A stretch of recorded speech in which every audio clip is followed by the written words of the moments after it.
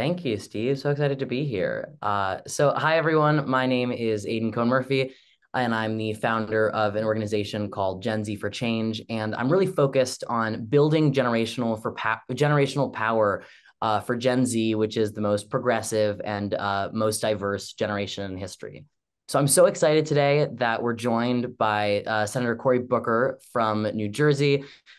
Senator Booker has been a constant advocate and a fierce advocate for criminal justice reform, LGBTQ plus equality, climate justice, reproductive freedoms, and kind of all of the issues that Gen Z holds so dear. Senator Booker was also one of the original co-sponsors of the Green New Deal and Medicare for All.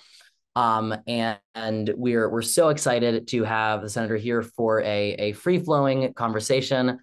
Think of this as a roundtable, and we're so excited to hear your questions and really get into some dialogue. So for the first question, Gen Z is very focused on breaking norms, bringing in progressive values to more established spaces. And disrupting the status quo. So Senator Booker, I'd ask you, are you a disruptor? And if so, how?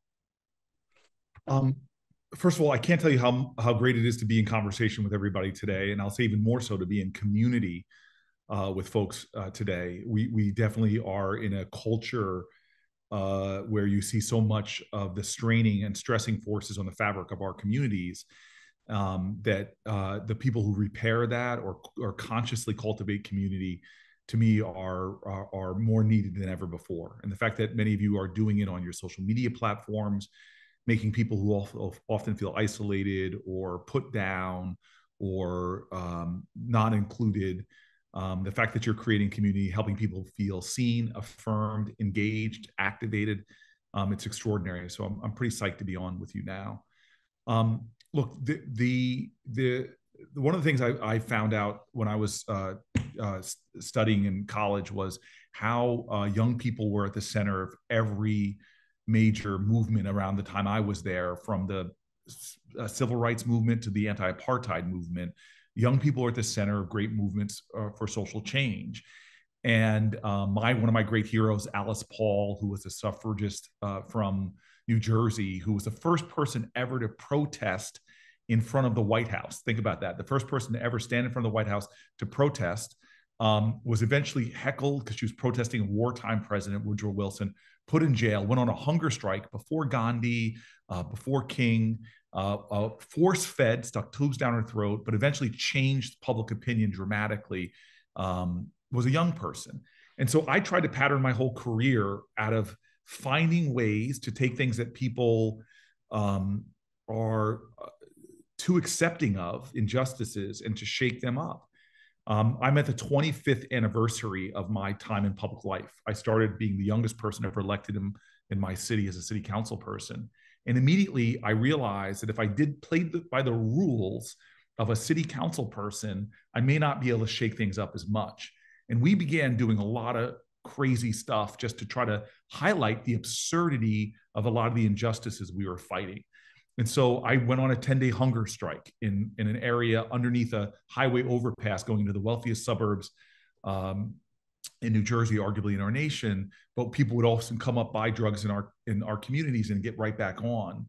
And we disrupted the drug trade and brought national attention to the absurdity of having these spaces that nobody cares about or visits, or the media cares about unless somebody's shot. Then I moved into a mobile home and said, I'm going to really represent my community. So I'm going to live in a minivan, a sort of a beat up Winnebago, and began to notice in my career that the more I did the unexpected, the more I was able to do things that were shaking people up, because a lot of folks, I think, get tuned out from our political civic spaces. I wanted to try to excite and energize people to say that there's a different way, that we have agency and more power than we realize. And that's carried through my time as mayor, if you're interested in those stories. But now as a senator, a lot of what I try to do is try to think of issues that should be at the center of American thought, but often are just not getting the focus or attention they should. And so from environmental justice issues, a lot of folks were focused on climate change when I got here 10 years ago, but I didn't understand that there were communities, often communities of color, that were most being impacted, that the climate change wasn't something far away. It was immediate now. And I wanted to find ways to highlight these unjust areas. A lot of it is our food system. Most Americans do not know that 1 out of every $3 in all of our federal government is spent on healthcare, and it is for diet-related diseases, because we have these food systems that are designed to make us sick, and then the pharmaceutical companies profit off of our pain and our misery. And the absurdities within our, we're doing a farm bill now, that we have only 7% of our agricultural subsidies go to the food that doctors, nutritionists, and others tell us we should eat the majority of, fruits and vegetables. The rest of it goes to these highly processed, sugar-filled foods, which is why my kids in Newark walk into a bodega and they find a Twinkie product cheaper than an apple, not because of the true costs, but because our government is picking winners and losers. There's these big monopolistic food companies, and not picking the health and well-being and access to fresh, healthy food. So a lot of what I try to do now is trying to get people to look at an issue a different way, or discover some of the issues that are at the center of the challenges we have in our nation.